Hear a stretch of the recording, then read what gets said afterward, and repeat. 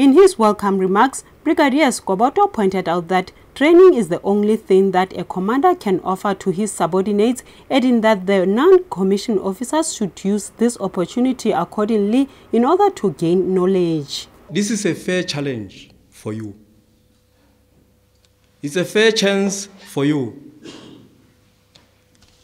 Let's take advantage of the sub-meal. Let's absorb knowledge. With this view note, I once again say thank you. You are all welcomed. The SADC instructor, Colonel Makoanyane, says it is an honor to be part of this training and as an instructor, adding that this training is going to promote oneness among the officers and help them raise Lesotho flag high with confidence. You must be awake and more involved, because the course itself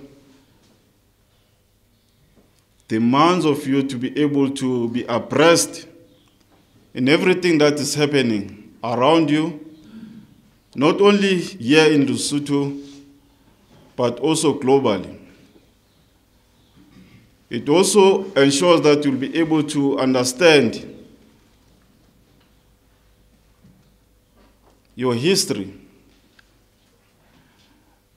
where you are coming from, and where we are going.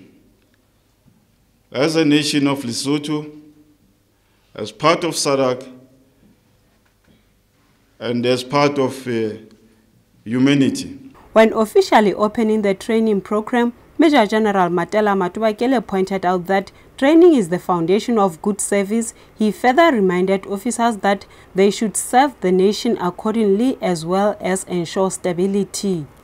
The most important thing is that you are expected to deliver. To who? To the nationals of Lesotho. Remember, you are not the masters, but you are the servants of this nation of Lesotho. You are expected with all hearts to deliver, to protect them, to nurture them, to make sure that their stability is at your heart. 100 non-commissioned officers of the Lesotho Defence Force will partake in the civic education program. I'm Puluke Motebe, reporting for LTV News, Makoanyane Barracks.